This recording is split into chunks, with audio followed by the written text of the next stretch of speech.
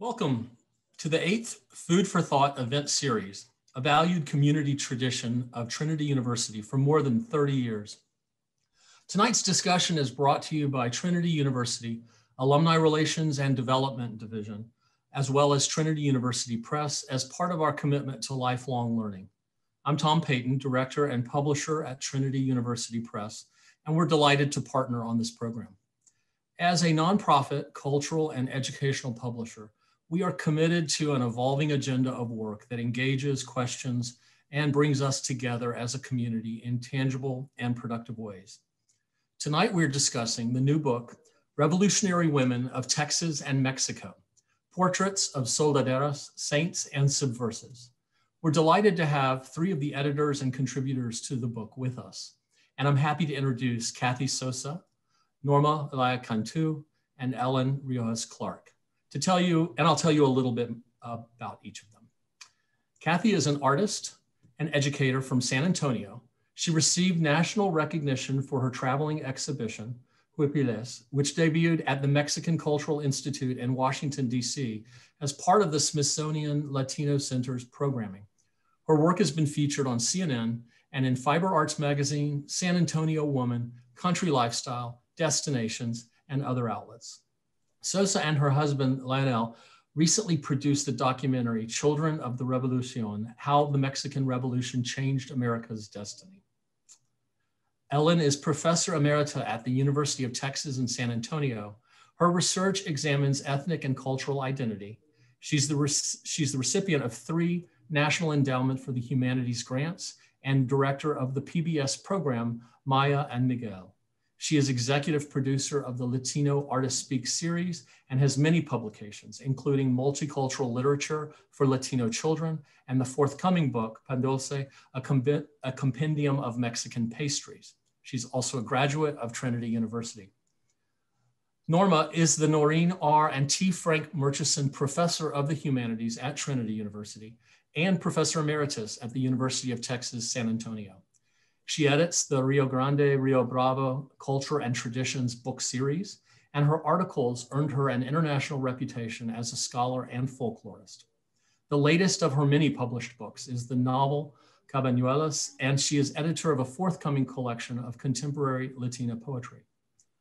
We welcome questions from you at the end of the discussion. Please submit your question at any time during this presentation using the Q&A box that you see on your screen. I'll also note that the book is available to you at a special price using a promotional code and link that you'll see in the chat box also on your screen. And now I'll turn this over to Norma, who will guide this discussion this evening. And thanks again for joining us. Gracias, Tom. Thank you. Buenas tardes. Good evening, everyone.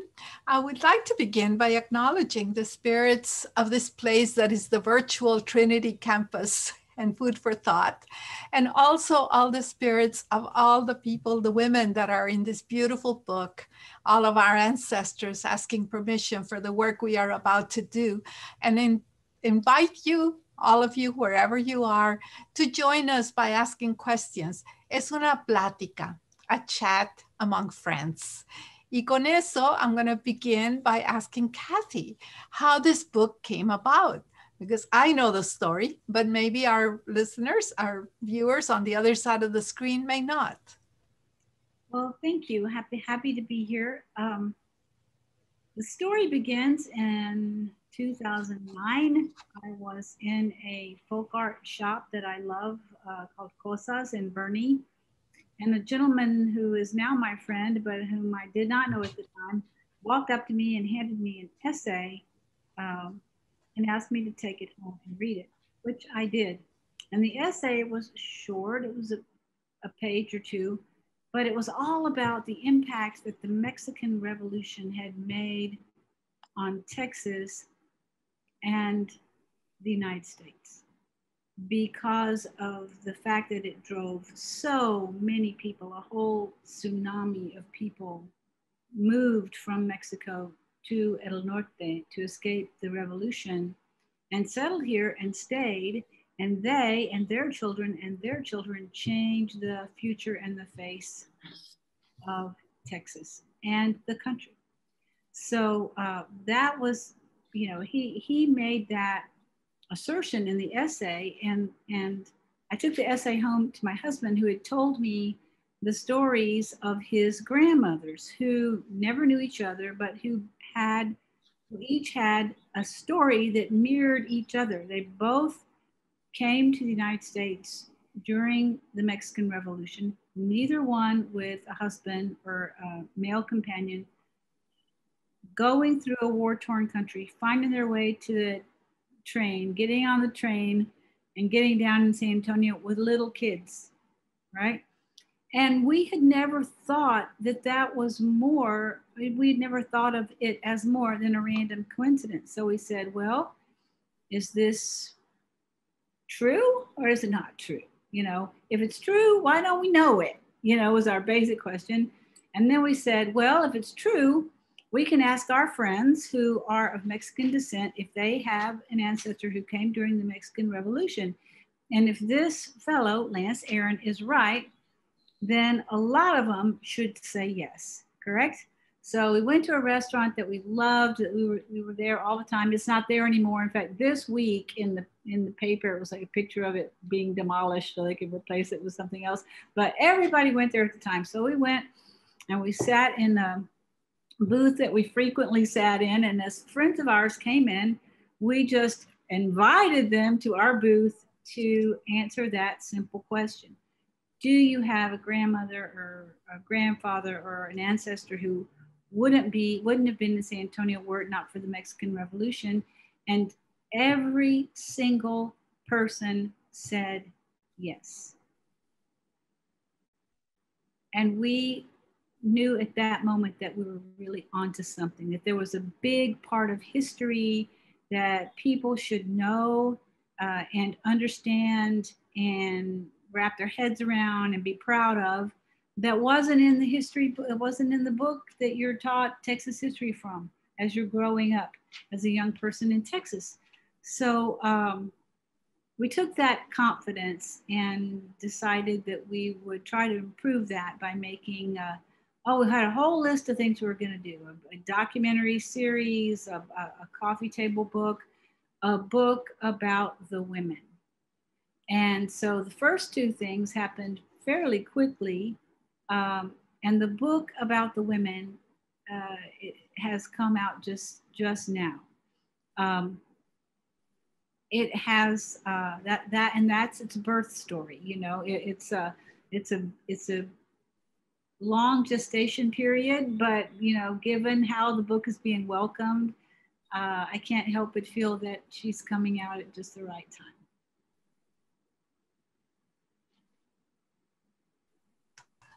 You are so right, Kathy. Every book has a story, a life, and the birth story for this book is so beautiful. Thank you. Ellen, you and I have talked over the years about the need to have strong Chicana and Latina women out there as role models for our youth. And with all the hundreds, if not thousands, of revolutionary women on both sides, in Texas and in Mexico, how did you come up with these 18 to highlight? Well, 18 women do not reflect all the women that, of course, have had this incredible journey. We got to remember that we're just talking about the Mexican Revolution, 1910. And so what that episode in Mexican history had to do with who we are here in San Antonio. Many people were here way before 1910 in Texas because it was part of Mexico.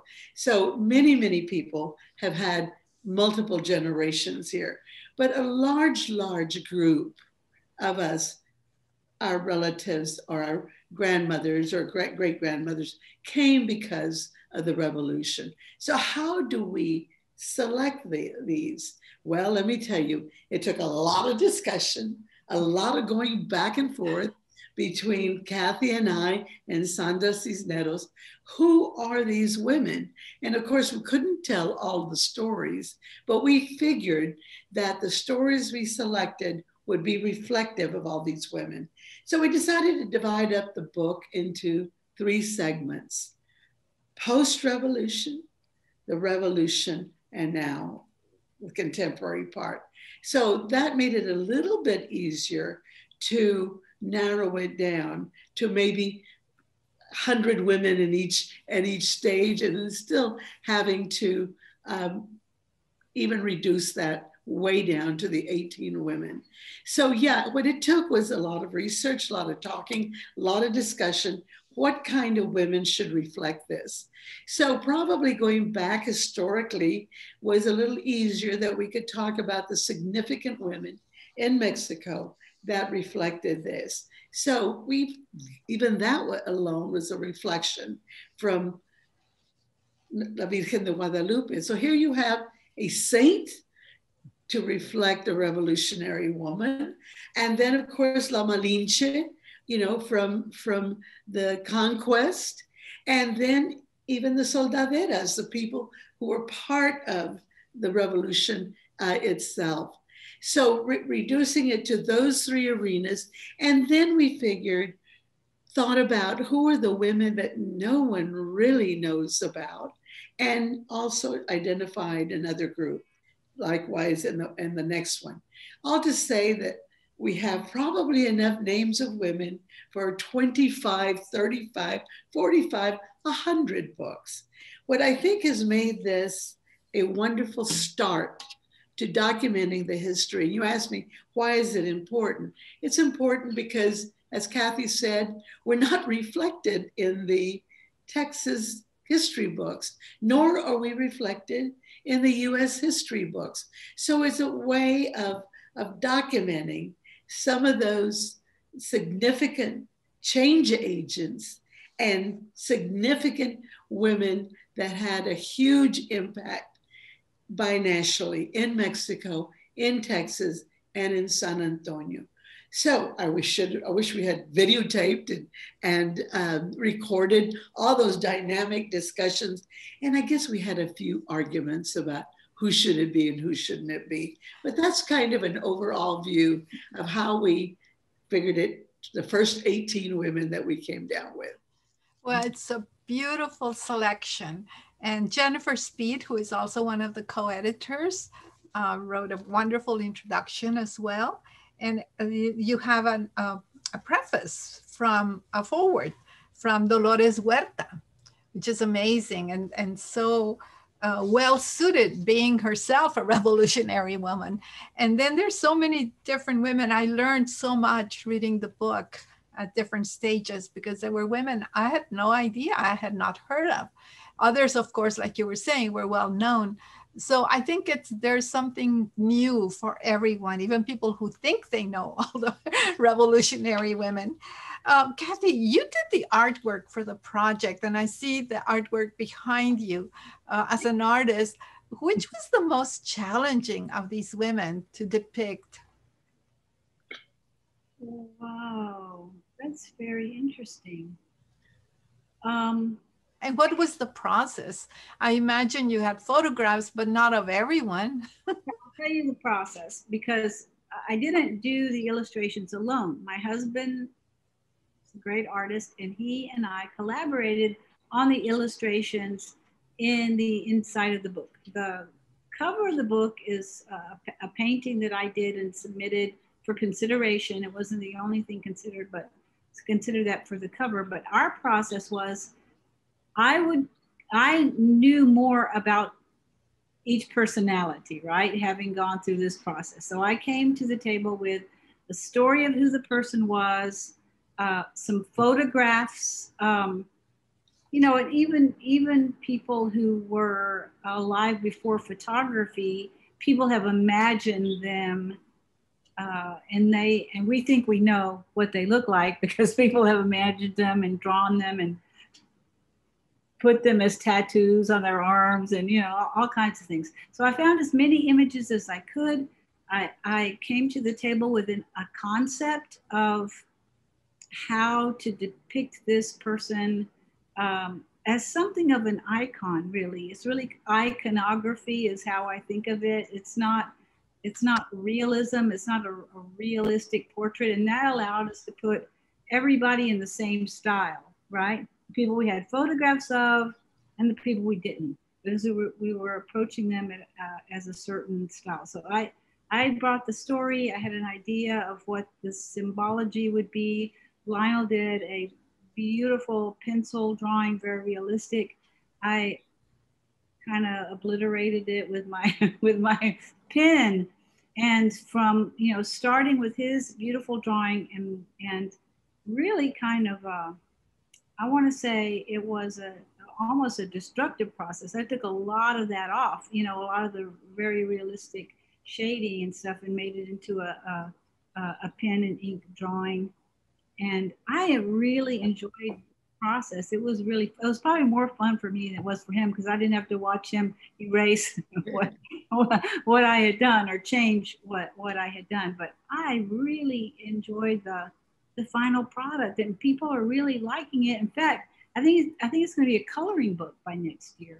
The illustrations from the book and a few others of contemporary women alive today. And I also noticed that in many of the images, you illustrate with symbols, because it isn't just the character's face or body, but also, for example, for Maria Concepcion Acevedo de Lata, whom I did not know. We really learned a lot. And by the way, the book is not just biographies. These are critical analyses. Often they also integrate some kind of poetic approach to that life. So we get a very rich context of where that woman lived, what was happening in her life, why she was revolutionary, or what we would call revolutionary. Her picture, I don't know if you can see that, has a dove on it. And I don't know, it's an animal, I can tell. But it really taught me that she was in touch with that. But I also learned a lot about the Cristero movement, because she was important during that period of Mexican history that many people ignore or forget or don't even know about. They know about the revolution, but not about the Cristero movement. And so, Ellen, for you, as you were putting together the book and the three sections, as you mentioned, so that it is the revolution and then the more recent one, and going all the way back to basically pre-conquest, because La Malinche was alive before the Europeans ever got here. So how did you kind of internalize, or how did you choose how the authors that wrote the essays and the specific biographies? I am an academic, so I was familiar with a lot of the writers who have, again, it's not a huge number. The historians, the Chicana and Latino historians who have been writing about some of these women. I also knew a lot of the literary people who have written literary works, which is also another interesting aspect. And then some of the journalists. So we had a variety of people, from academics, true historical accounts, from their perspective, and then from the literary people, an interpretation of what these people meant in their own writing, and then journalists who have another kind of style of writing.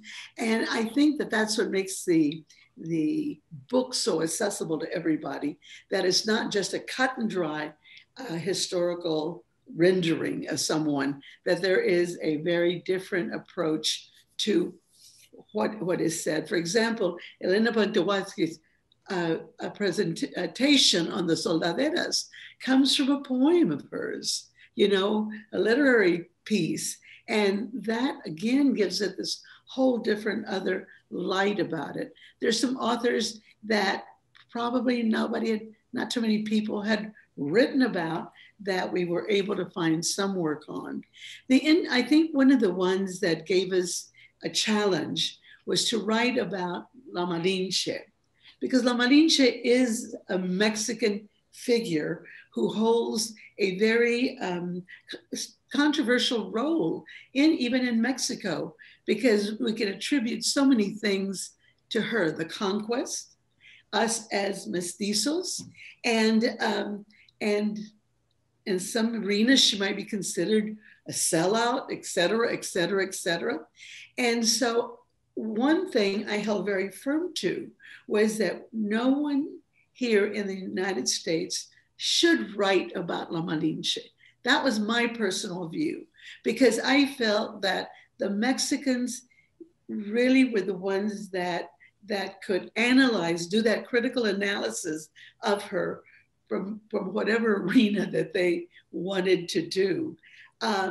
And so that probably presented the most interesting aspect of that, because even a lot of the Mexican women did not want to write about La Malinche.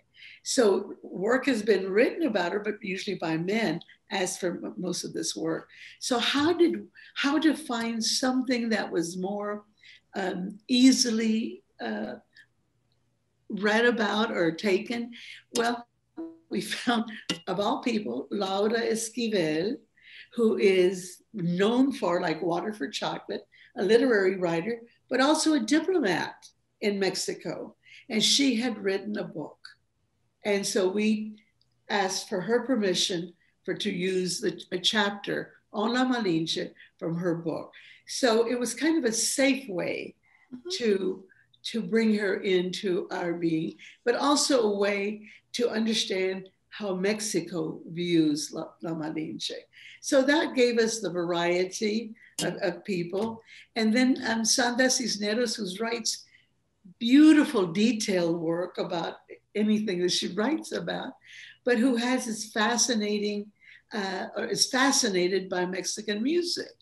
So very, very logical that one of her heroes in the musical world is Chavela Vargas. So we didn't ask a musician to write about Chavela Vargas. We asked Sandra Cisneros to write about it, who could give us this beautiful interpretation of what she comes to mean. And then, like I said, we have journalists who wrote about other people from Uvalde, people from other parts of South Texas, including your hometown of Laredo, to write about people that they might have known or had a significant part in their growing up or learning about in school.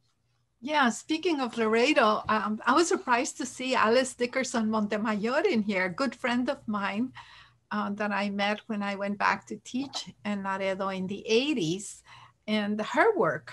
And I was very pleased to see her included, along with others, Teresa Urrea, that Sandra also wrote about, yes. Teresita, La Santa de Caborca. There's Gloria Anzaldúa that you wrote about, Ellen, and I was so pleased to see the diversity, the variety of characters. But aside from all of that, I think the conceptual framework for the book, the fact that these are all revolutionary women who come with their own baggage, everyone from their own space, and create something that is revolutionary and leave us a legacy. And I think that is also part of the attraction and the way that we can present these women as role models, because they were not necessarily big name heroes. I mean, they were just common folk who did what they had to do. Kathy, you were going to say something? And they didn't necessarily set out to be revolutionary. Right. You know, some of them did, some of them, you know, but most of them did not. It was, it came to pass that something needed to be done, you know, that something needed to be accomplished, that something needed to be overcome, that a wrong needed to be righted. And they had no choice but to do that. And in the process, they committed revolution. You know, they changed the established order in the time and place where they live. You know, they caused a transformation in society where they lived, and they provided inspiration for the women who came after them, up to the women right now that are saying, you know, am I gonna stand up and assume a leadership role? Who is it that looks like me who's done that in the past? And so these stories continue to be an inspiration to women and girls who are saying, what is my place in the world?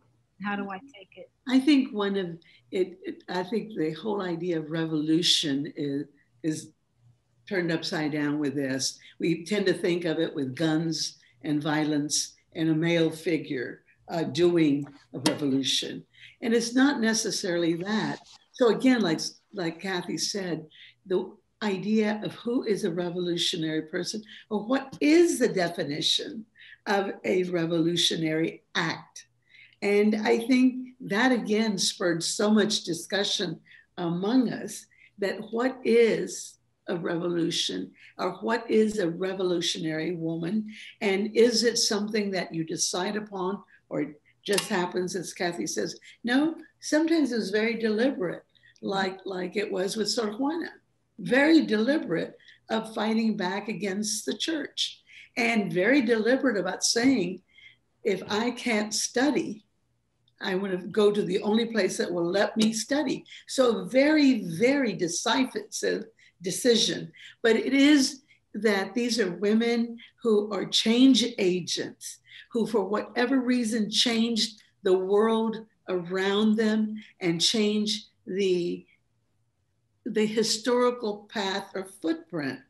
And like you said about Dolores Huerta, my privilege to interview her for this forward, and just to know what her idea was of a revolutionary woman, and all what it meant in terms of a deliberate choice that your life is going to be different, and it might not fit everybody's definition of who a mother is, or who a teacher is, or who is a revolution. So all the sacrifices that these women underwent to be able to change the world around them, and then for their legacy of changing it for generations to come. Yeah, and some of them are, of course, individuals, because they make that choice for themselves as individuals. But some of the ones featured, you mentioned Elena Poniatowska writing about the soldaderas, and then Klein writing about the Zapatistas. So it's a collective movement. Now, in those two cases, it's military or political, but there are others that are not, that are individual, setting out, like Sor Juana, that Alicia Gaspar de Alba writes about beautifully, because she has also written novels. And that's another beauty about the book, is that you have novelists like Sandra and Alicia and Laura Esquivel, but you also have scholars that like Jennifer Speed and others who are historians, Cynthia Orozco. I mean, these are scholars writing about particular women. I'm suspecting that they self-selected, because I know Cynthia has written about Montemayor before, but I wonder if you assigned people topics or women to write about. And we only have another 10 or so minutes, and I'm getting a little anxious because I have so many questions. So can you tell me more about that negotiation? Kathy? Specific people, we discussed it among ourselves, and Ellen would say, I recommend Alicia because she knows the most, and so let's see if we can get her. A friend of ours who was not a part of our team and isn't even a woman, who suggested including La Malinche, Arturo Suarez, said, well, you know, if you could get Laura Esquivel, it would be very meaningful to audiences in Mexico and in Texas. And I have to interrupt you, because I read Laura Esquivel's novel on La Malinche a long time ago when it first came out, and I didn't really like it. Yeah. I didn't like the ending. I didn't like her perception of the relationship with Cortés. And yet you selected a section that was fine. I'm okay with that. Which I thought was really perfect. And, you know, it's not that easy to look through a body of work and pick a small piece that might tell a whole story. But, you know, I just, you know, became familiar with the books, selected that, passed it around, everybody said yes, we think that would be good. But to tell you the truth, I don't want us to not explain the point that, you know, we're saying right now, oh, it's such a beautiful thing. It's some of the pieces are literary and some of the pieces are scholarly and some of the pieces are reportage. But the truth is that's revolutionary in itself. Go figure. This isn't done. I didn't know that. Ellen probably did. Jennifer probably did. Sandra probably did. But I didn't know that. I was, completely unaware that this book would be challenging to publish if you're a publisher, because it doesn't fit neatly into some category. It's a real hybrid. It's a real hybrid. It's bi in many ways. It's bi-national. It's bicultural. It started out bilingual. We translated some of the pieces. So yeah, it is, you know, that is an unusual and an important part of it. In fact, you know, we've been looking for places to enter this book for recognition, and it doesn't fit neatly into categories that people recognize, give recognition for. So I feel so glad that we were able to sell this concept of some of them are going to be like this and some are going to be like that, because I felt and Ellen felt and Sandra felt that the great part about it is there's something for everybody. You know, if you're a scholar and what you really like is that detail and the fact that everything is researched and cited and all of that, there's some of those. And if you want a non-fiction account, a literary account, there's some beautiful samples of that, and the reportage is well done. Elena Ayala's piece on Genevieve Morales, exquisitely done, I think. So anyway, the binational nature of it is revolutionary, and the mixed genre nature of it is revolutionary. And then the simple thing that Sandra always says is, if you don't tell your story, it'll be like you never have.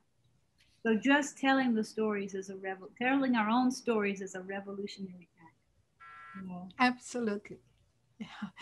Ellen, I'm just going to go right into my last question and see for both of you, really, what's next? Now, you have talked about, Kathy, a coloring book, and Ellen, you talked about all those other women that were not included. Are these two possibilities for the future? Where are we going with this? Well, I think one of the other things about it being revolutionary is that what it's going to spawn. And I think that it's going to give young academics new topics from which to select from, and that they can research and write in an academic style about women that no one has ever heard of, but women who created change, who sacrificed, changed the status quo, etc. And that I think we firmly set a rationale for the writing of women who look like us that are not in the book. And by that, yes, I do mean women of color, but also women of very different backgrounds. So I think that we might have a second edition to this, but hopefully for me, it was going to be, what is that next generation of writers or collaborators? What is it that they can come up with? What revolutionary concept?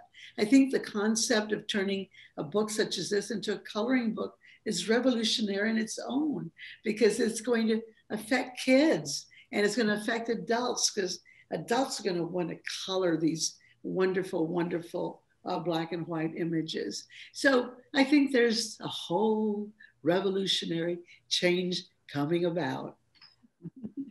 Kathy? I feel that I want to echo that. You know, we will be successful. Our success doesn't depend on how many books we can write after this of the sequels. It depends on how many young scholars and writers are inspired to pick it up and do more of it themselves. To me, that's the real definition of this. And that's where the coloring book is going to come in handy, I think, because the more it gets into hands of younger adults and younger women and teachers and youth in classrooms, the way we're going to set up the coloring book is, you know, you're going to color this page, and on the back of the page, it's going to tell you about the person. And so you could take that page out and save that page if that's your favorite person, you know, or more than one of your favorites. You know, it'll be a self-contained page with this is my art, and I chose this because this person inspired me. So I'm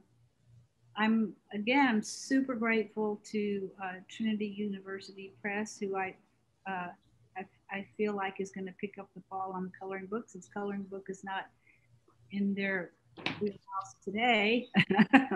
But if they do, hopefully it will be rewarding in much the same way this book has been rewarding. Because I mean, I didn't expect this kind of reception for the book. I don't know about you, Ellen, but it is really. Well, you know, Norma, there's a wonderful question there about that all these, about the women having passion, and they all had someone who listened. And basically the question is, that we select these women because they had passionate and a voice? And that's an interesting, fascinating question. Yes, I think that we selected them because of passion. Passion is what made them stand out, just like Kathy's standing out with her artistic passion. But the voice, did they have a voice? And I don't know the answer to that question, because did they have a voice with what to say, what they thought or what it came to be? I don't think all of them had that at that point when they were in the act of a revolution, of the revolution. Some of them, of course, did, like Sor Juana and others. So I think that they might not have had the opportunity to articulate what their voice was and what that voice meant and what they wanted to tell after the fact, because they were in the process of doing with their passion and just creating that pathway. So in a sense, goes back to your other question, what's the next step? And I think that is to formalize the voice for a lot of these women that had not had the opportunity to have a formalized voice and by that I mean the documentation of their voice. That's an excellent question, though. Yeah, and now we have transitioned into the questions. There's another, it's really a comment. It says, maybe a project with the musically inclined to create corridos. Ooh, that's a nice one. Isn't that a great one? Yeah. And I suspect some of these women already have corridos. I think Dolores Huerta does for sure. But that is something that would be a really good project. I'm also thinking about maybe a teaching unit, some kind of module for elementary and high school students, but also even for women's studies courses, where you can have each one could go off in other directions. And I see Tom is back to guide us through the questions. You all do not need to be guided. First of all, I was just gonna, before you shift to a couple questions here, I was just gonna say, this is, my however many programs, radio and online like this, enjoying listening to you all. And, I learned so much just through the course of, watching a book as a publisher and watch it evolve and the ups and the downs and the debates and the time that passes. You learn so much, and that's what I love about what we do, is you just, every project you get to learn so much. But I've learned so much just watching the project become a book, and then it never ceases to amaze me how much more I learn just in each program, even though some of the questions and topics are universal. Every time each of you comes at them with something else and so differently. I really appreciate that. And I want to add, I think I'm comfortable, Kathy, going out on our limb and definitely want to reiterate, yes, we're far along in our talks, which are not complicated, about the coloring book. And a coloring book is certainly unconventional for a university press, and we are not in the least afraid to be unconventional. So I am, super excited about the very unique prospects for this in coloring book form. And like I said, those planning talks are far along, so everybody should look forward to that in the near future. One question, let's see, appeared over here in chat that was particularly interesting, I thought. So did you all agree on a common definition of revolutionary? Is revolutionary simply a change agent, someone who changed themselves and or the world around them? Or were there additional characteristics of revolutionary that you agreed upon? And I would like to append to that personally. If the answer to the latter kind of leans in that direction, do you think these are kind of universals in time in terms of what would define revolutionary? Or do you see that as something that's evolving in light of contemporary circumstances? Well, I certainly think it's contemporary. As looking back, even historically, that I think if we could ask these women, were you revolutionary? I don't think that they would answer to that prescribed definition that most of us attribute as a male kind of a thing. A change agent is really impactful. Did they start out to be change agents? No, I don't think so. I think because the course of their activity and what they participated in, we now look at it, and see it as being revolutionary. So the definition is one that we kind of came upon as we discussed the actions by these women, and we came up with the differences in looking at that and redefining the word revolution. So there's sort of a double definition in the book. Actions threatening to the established order, and a transformative process that makes society new. So that was how we looked at revolution as a category for inclusion in the volume. So that take for instance the Virgen de Guadalupe. Virgen de Guadalupe is the biggest part of why this whole hemisphere is Christian and mostly Catholic. She, whether you think of her as a vision sent from God or the most incredible advertising spokesperson ever in the history of the universe, or both, she allowed and welcomed the conversion and made it happen, made the conversion acceptable to a population that had a different religion. So, if that isn't revolutionary, I don't know what is. And Malinche is in that same category.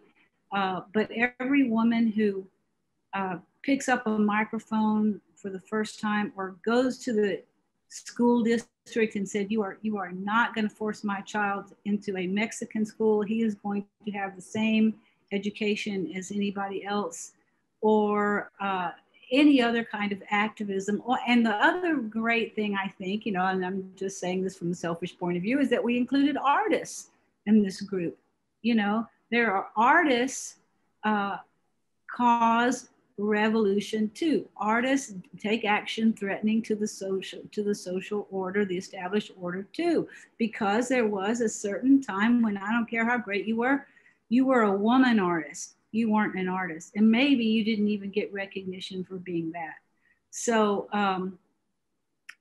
whether you're an artist or an activist or an educator, or you sell every last thing you have, including your goat, to start a newspaper to protest against Porfirio Diaz and proclaim the rights of miners and other workers, these are revolutionary women from their own bailiwick, from their own point of view.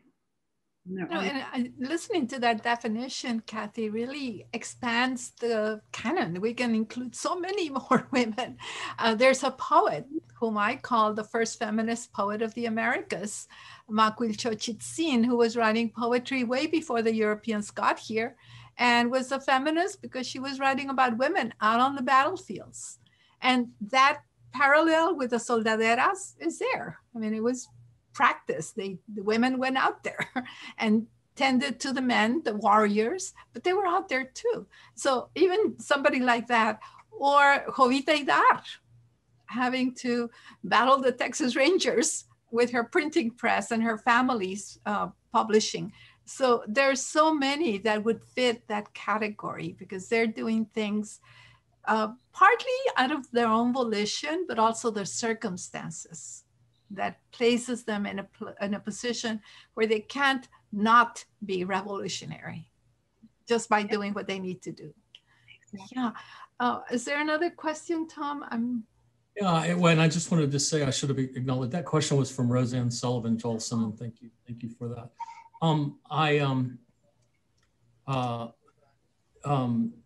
Bernadette Tabhan mentioned before, and Ellen, you touched on this, the talk about the point about passion.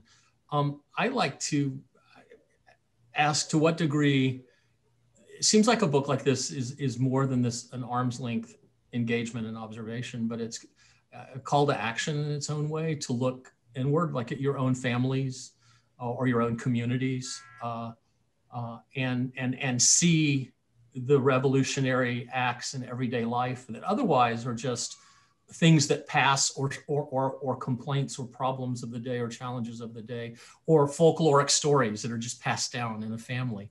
I'd like each of you or whoever would like to comment just about the power in the everyday, and how someone else commented that just learning about this is.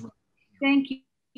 Thank you for saying that, because we haven't spoken yet about the Valientas, the group that we're calling the Valientas. So we've got the Valentinas, who are the soldaderas, and we've romanticized them, and we've taken their picture, and we have a vision of them, and we know that they partook in the revolution.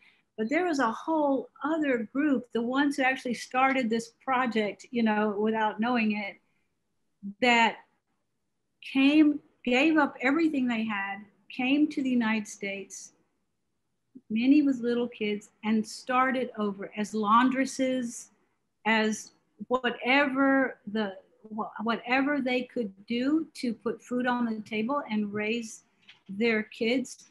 And this is really interesting, because when we were dealing with the essay about Lionel's grandmothers, and Ellen suggested Valientas, which I think is a perfect name for them, the brave ones, because they hadn't been categorized, they hadn't been given a name, and even in the family, the men kept popping up over and over again. Oh, I had this uncle who did this, and I had this other uncle who was very dramatic and did that, and this other uncle who left the family and joined the U.S. Army during the Mexican Revolution to play the clarinet. Meanwhile, it was the two grandmothers who were the heroes of the family, and we don't tell that, we don't glorify them in that way. They held everybody together. They kept those kids safe on that whole journey, and they settled into some place where they knew nobody, and they had nothing, and whatever credential they had before wouldn't get them a job in Texas if they had a job outside the home, and so they are the real heroes. And yet, it was when my uncle came, who had the doll factory in Mexico City, he came to visit, and we all go crazy and go run and hug him and blah, blah, blah. So let me bring this up about the issue of just storytelling and who tells the story, as Kathy's saying, at the dinner table or getting together, and who are the presence that dominate those conversations, and who are the ones that dominate the conversations as they cook and as they clean up and whatever. And that's where a lot of stories are told. And I think that that right now, yes, we can talk about all these women, but 2021, we have a lot of valientas right now. And I can tell you about the valientas just in my family with my granddaughters. All of them in very male-dominated fields and in schools where they're not supposed to be as females, much less as Latinas. So every day, every day, they have valiente acts that they do. And so we need to encourage that storytelling at the formal dinner table to talk about those issues, that it's not just the men. The young woman that I just read about who is an Eagle Scout. I mean, talk about a valiente. And Juani Torres, to me, is today's San Antonio valiente. Mentored by people like Maria Antonieta Berrizaba. But who are these young women that are our legacy, and that we have to tell that what you're doing is revolutionary, and revolutionary acts, planned or unplanned, just your daily living, are valid, and you need to reflect on them and to share them among all, because we haven't defined all those qualities and characteristics. What is it, what's a role of determination in these women? What's a role of being an optimist? What is the role of being brave?